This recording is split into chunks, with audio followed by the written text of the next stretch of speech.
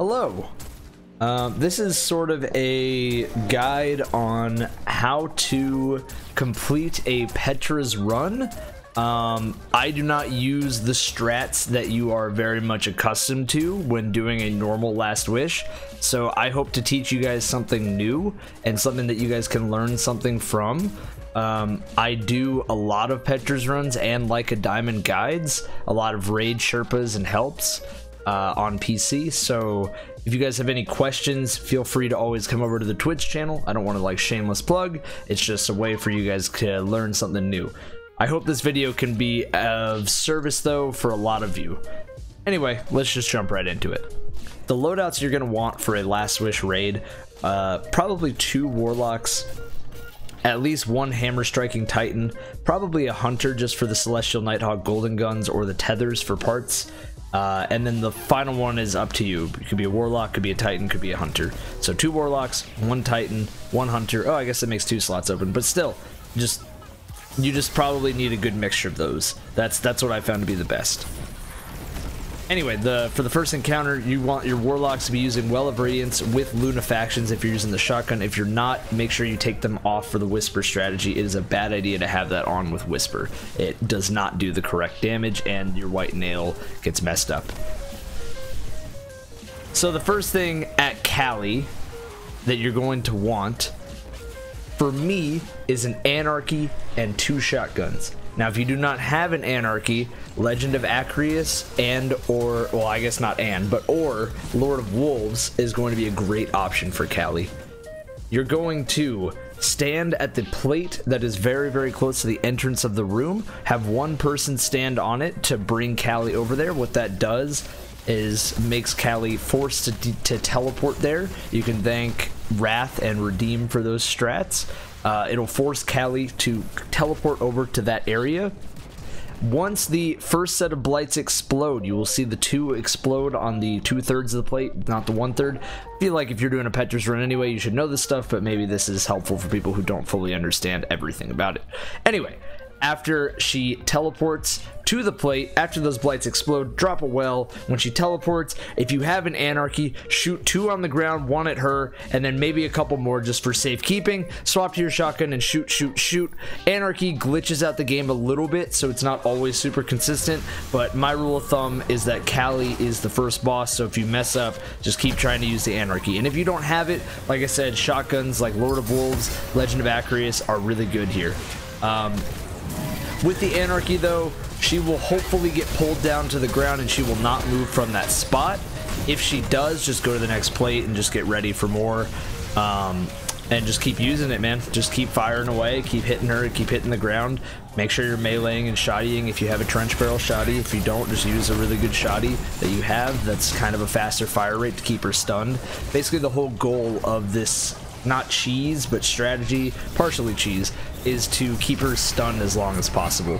So that's what you're going to want to do. So when you stun her, hopefully you do it correctly, and if you do, her health bar with Anarchy, this is the only way that this works, her health bar will go down to nothing, but she will still be alive, so just wait for her to teleport and then she'll die inevitably. It's a very cool strategy for speedruns, and it's a very cool strategy for this, and I find it to be the best way to kill Cali. Like I said, if you don't have Anarchy, make sure you're using Legend of Acreus or Lord of Wolves, and if you don't have those, just shotguns are good here. Whisper is a viable strategy, but since the nerf happened, which made it have 9 shots, that is not going to be good.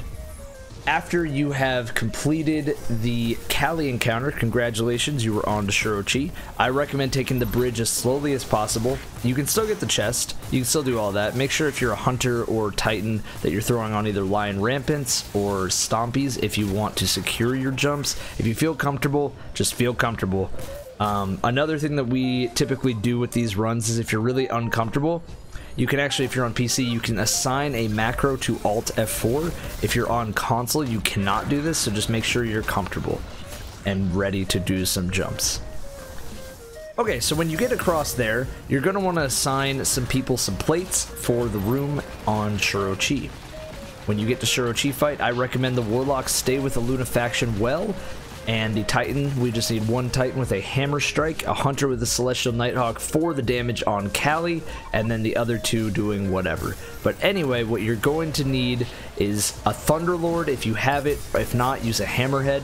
I use a Nation of Beasts curated, but I know not everybody has that, so I would recommend a secondary that's going to do some good ad clearing. And then finally, you're going to want a shotgun. I use a curated threat level from the Scourge of the Past raid, but you can also use an Icolos SG, or you can use a different shoddy. Just make sure you have a shotgun, make sure you have something to clear some ads, and make sure you have a Thunderlord or a Hammerhead. Those are really good here. After you do 2 rounds of DPS on Callie and you go into the plate room, I always recommend that you take out all of the ads in the room first. This is really, really helpful because it clears out the room, makes everybody have a good mindset, and then make sure, like I said, this is a Petra's run guide, not a regular guide, but I'll go over this again. Make sure you're reading the plates from top left to bottom right. The room does shift accordingly with the plates. Make sure you're getting the 1, 2, 3, 4 ready, and then just say jump. Everybody jump on, make sure you're swapping plates accordingly.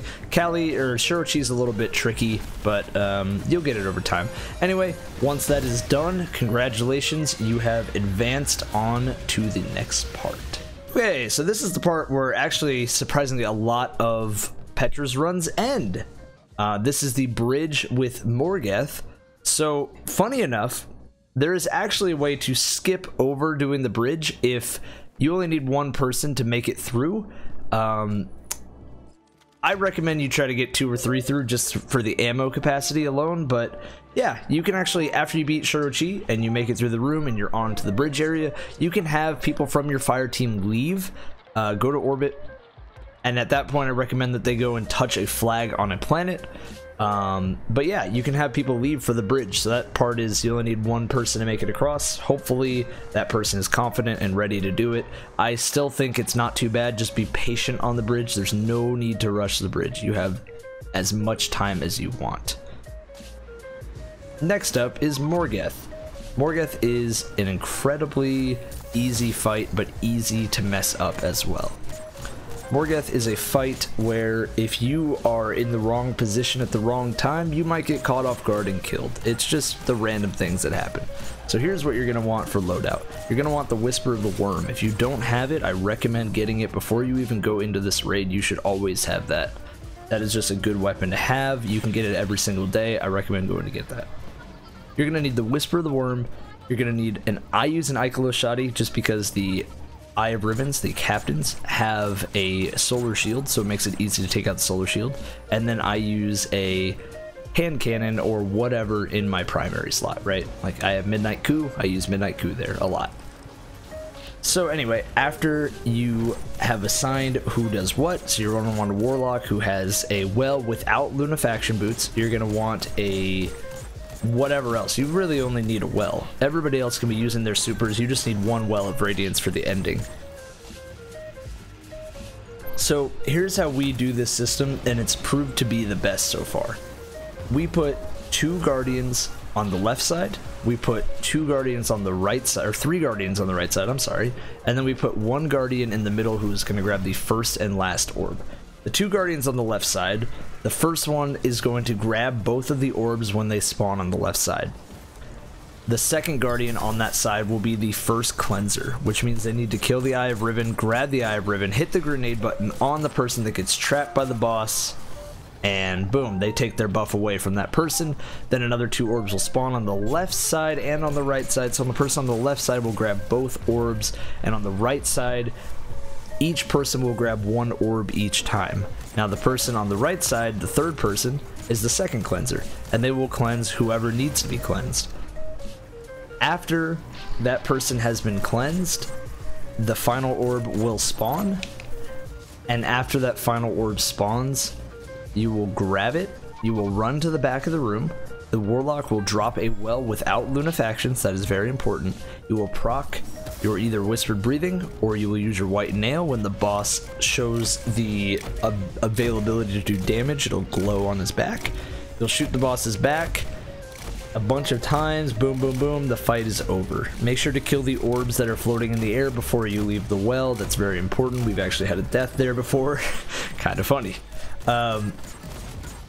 After you have beaten Morgeth, congratulations, you are on to the vault. Getting to the vault is very straightforward. Just run up the stairs, run over there, go to the lift, yada yada yada. When you're in the vault, it is very, very important that you stay as smart and safe as possible.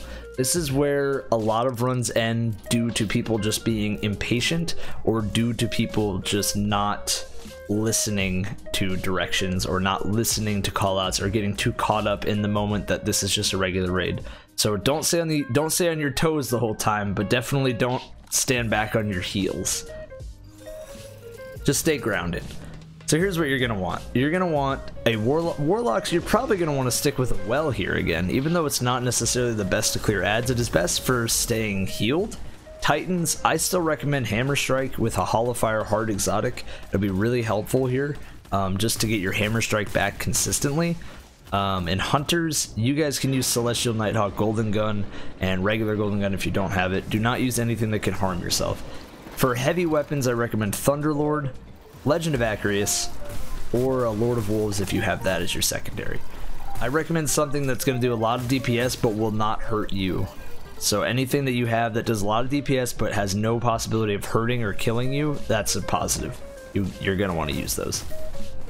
And as far as plates go, typically we read the middle symbol, then we go clockwise, read the other middle symbol, keep going clockwise, read that other middle symbol, and everybody types into chat what they have. If you're on console, I will say this, just be sure that somebody is writing it down for the sake of the Petra's run. If you don't have anybody writing it down, you're gonna want somebody to write it down. I know on console you guys don't have a chat, and that is very frustrating, and I wish that you did. So congratulations, you have beaten the vault. There's not really much more for me to say other than make sure you're staying on top of knights, make sure that you are just on top of everything. Congrats though, you are on to the final 2 parts of this Petra's run. So you beat the vault, you made it to Riven. Congratulations, you're here. You're at the ultimate cheese spot now.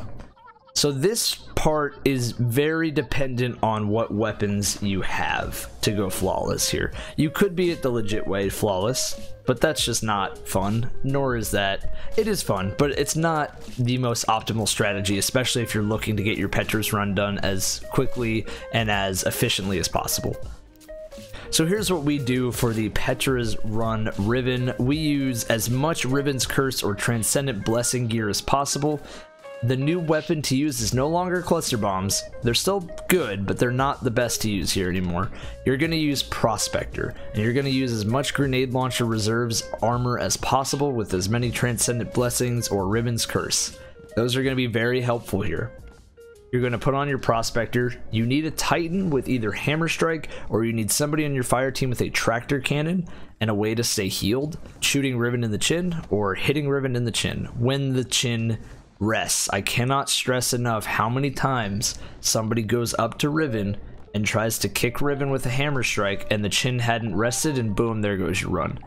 After you go down into the room, if you're on PC, I don't know if this works on console, somebody else in the comments maybe wants to confirm this or not, but if you're on PC, okay, when you're in the crystal room and you go in there and it says the chamber is sealed, make sure to count to 3 in your head, and if you see a shadow on the wall, the giant black wall, if you see a shadow there, that means you are good to stay. If you do not see a shadow after 3 seconds, you need to leave. And you need to hug the wall that says joining allies and run to the right behind the trees, jump down there. Most people that are watching this video know this. I'm just making this pretty clear for people who don't know how to run this. After you jump down from the tree area, you fall down, you keep falling down, or the crystal, you keep clearing ads. You're going to clear all the ads, wait for Riven to come in, have somebody drop the well in the semicircle, not the semicircle, the tinier circle, not the big circle, but the tinier circle. You're going to have that Titan get the Hammer Strike, or whoever is getting the Tractor Cannon, making sure that they stay healed. And then you're gonna shoot directly into the blight. Do not hit any eyes. With Prospector, you do not need to hit to the left and the right. Make sure you're using that. Boom, boom, boom, boom, boom. And hopefully you did it well, and you are getting sent to the Ascendant Realm. Like I said, if you don't have a Prospector, you can still use other things. You can still use a Cluster Bombs rockets. They're still good, but they're definitely not Prospector good. So if you have it, use it. If you don't, I would say try to talk to Zur, try to do Leviathan. Those are going to be ways that you can get year 1 exotics to drop. Do all of those things, because if you don't have that weapon, it's not going to be as easy. It's not going to be impossible, but it's not going to be as easy. So I recommend that weapon. Once you are taken into the Ascendant Realm by Riven, make sure to have 2 Guardians at least go forward and go very slow. Clear out the ads. Preferably you'd want a Warlock to escort the other person just to keep a healing nade, rifts, keeping them alive, kill all the Cabal in there. Everybody else that is not going forward needs to then be swapping to weapons for the next encounter. By next encounter weapons, I mean using Thunderlord, using things like hand cannons, using things like shotguns, just making sure that you have your subclass, your loadout, ready to go clear some ads at a fast pace, because Queen's Walk is coming up right after this. So the other 2 Guardians, once they are running forward and they grab the orb at the end of the Ascendant Realm and get teleported back, once you then destroy the Blight in Riven's mouth for the final time, before you jump into the heart, you are going to then be swapping your weapons. While Riven is stunned and about to open up her mouth, you are going to be swapping your weapons to whatever loadout you need to run. I recommend for Warlocks that you stay with the Well. I recommend with Titans that you still run Hammer Strike, or if you want to, you can run the Bottom Tree Arc subclass. That is really good. Make sure to not hit your teammates with it though. We've actually had a death doing that. My bad. After you have made it to the Queen's Walk, you are going to go immediately. The reason why you are going immediately is because it refrains you from getting the guitar error, which, yes, is still a thing. They said that they smashed it, but it is still a thing. So make sure that you are getting away from the guitar error by going as fast as possible. We've actually had a few runs end because of it, but yeah, it's just frustrating. So make sure, but we found that this is actually the best way, is just go fast. Just go really, really fast and you will avoid guitar error. When you're running full speed, make sure to grab the orb to reset somebody at 4 seconds. So you're going to be running forward, out of the mouth. Run, run, run, run, run. Person drops the orb, not at the tongue, I say before. I usually say that little circle before the tongue. Reason why is because if anybody's kind of far away and they're at 7 or something when the orb drops, they could die if they're not in a good spot, and that could end your run. So you want to make sure everybody's in there as long as they can. At 4 seconds, when the person's in the realm, we always have the first guy who gets sent in grab the last orb. So if you guys know how this run works, basically when you get sent in, there's orbs in the Ascendant Realm. Not the Ascendant Realm, the Crystal Realm. I don't know what it's called. Anyway, you get sent into this realm. There are orbs in there. The first time there's 1, then 2, then 3, then 4, and etc., right? So the last person in there, or the first person in there, first person who ever got sent in there who's grabbing the first orb will always grab the last orb remaining in the room from then on. It just makes it easier from an organization point of view. It's not required, it just makes it easier. When they grab that orb, they should do it at 4 seconds for the reset. Everybody make sure you're clearing ads. It is your responsibility to stay with the person with the orb. It is not their responsibility to slow down. If you really need it, I'm sure they will. They should. If you really need it, they should slow down. But it is not their responsibility to. I will stress that again. It is not their responsibility to slow down. It is your responsibility to speed up or to stay with them. They are slower than you. You can catch up. After you have made it through the rooms, through the trenches, through the crystals, through all of the pain and years of life taken off of you, congratulations, you have slammed the orb for the final time, and Petra's run is completed. Actually, good. Well, that was a little scary. Holy shit. I'm glad I never had Petra's run? Petra's run? There it is. Petra's run, baby! Let's go! I also just got sunburn. Oh my god. Oh, I got a. Now, if there's anything that I missed during this guide, please let me know. I'm sure there's the smallest little details here and there, but that is how I teach the Petra's Run guide to everybody that I ever play with. I recommend, if you come into my Twitch streams, I recommend you watch this video before learning how to do Petra's Run. You have a good eye for what to look out for, I recommend watching this video first. And if you are watching this on YouTube and you don't know that I stream, once again, my name is EvanF1997. I'm live on Twitch 4 days a week right now. I used to do 5, but right now I swapped to 4 just for my my fatigue and my health. But yeah, all that stuff will be in the description. I love you guys, and once again, any questions, let me know. Have a good one. Peace. Thank you for watching.